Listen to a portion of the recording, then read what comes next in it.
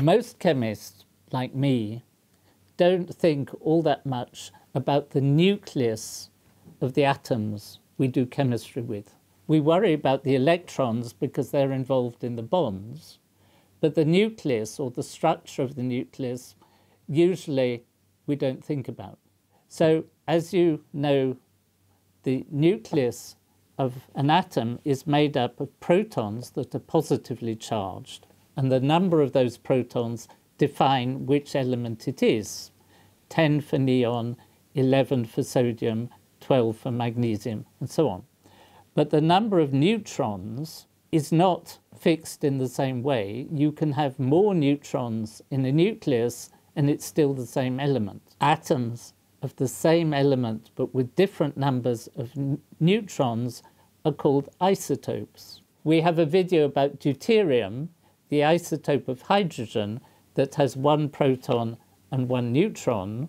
Hydrogen normally just has 1 proton. There's an isotope tritium, weight of 3, which has 1 proton and 2 neutrons, and so on. The really interesting question is, for a given element, what is the maximum number of neutrons that could possibly exist before the nucleus fell apart? I've been helped in this question by our good friend Nagayasu Nawa, who has produced the most wonderful chart. It's too big to show the whole thing. Wow. Okay, yeah. These grey-coloured elements are the ones that we normally see naturally occurring, and the blue ones and the pink ones that have been made synthetically in some way. And the key question for theoreticians is how many neutrons you can add, which physicists call the drip line. I'd never heard of this expression till I read a paper a few days ago. So this is a bit like there's always these record attempts for how many people can you fit in a mini. You also have how many neutrons can you fit in a nucleus. Yes, but there is no theoretical value in knowing how many people you can get into a mini, especially as the mini has got bigger over the years. But knowing the drip line is really quite important for the theory of the nucleus. Some of you will remember that we had a video about this very unusual isotope of calcium called calcium-48 that has 28 neutrons, that is particularly stable and can be used for synthesizing all sorts of super heavy elements. I was shown a bottle of calcium-48. It was too valuable for them to allow me to touch it with my shaking hands, but Brady managed to video it. Now, there's a very recent paper here on the discovery of sodium-39. Sodium-39 would be 11 protons, which defines sodium, plus this magic number of 28 neutrons. This would be the heaviest isotope of sodium ever made. People have managed to make sodium-37, but the question was, is that the drip line or could you make a heavier one?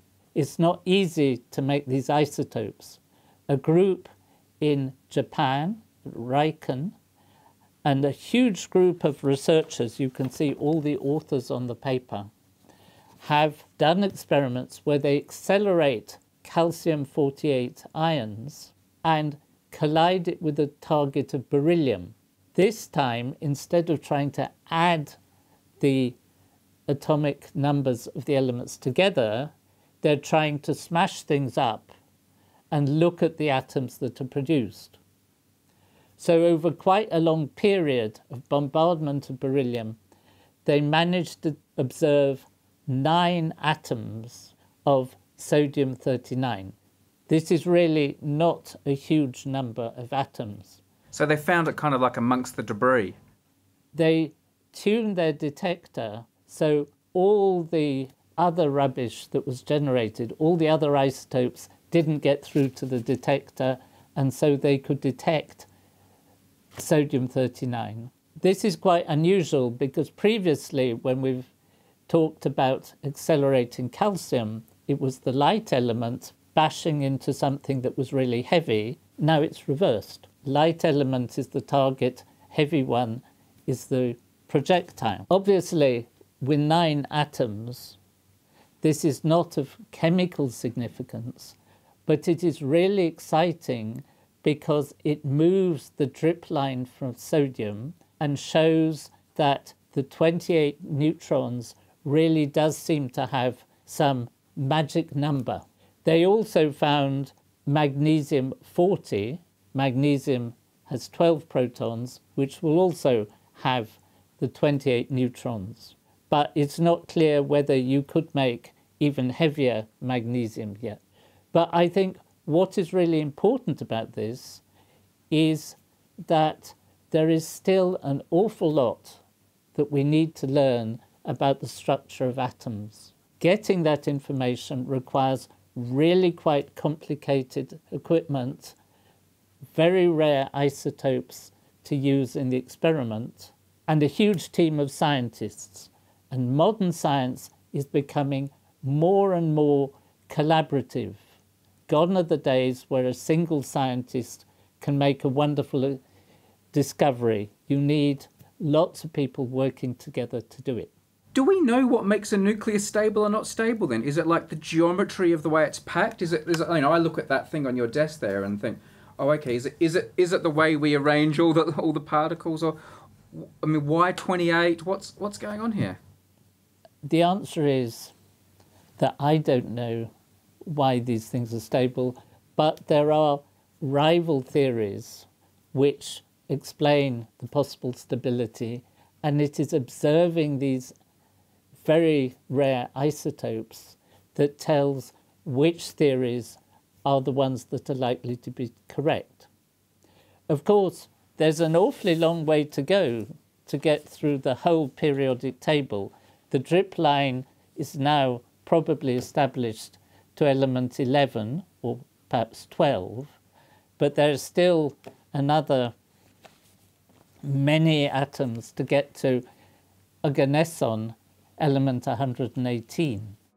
Glass ampule so that it kind of remains as it is in there.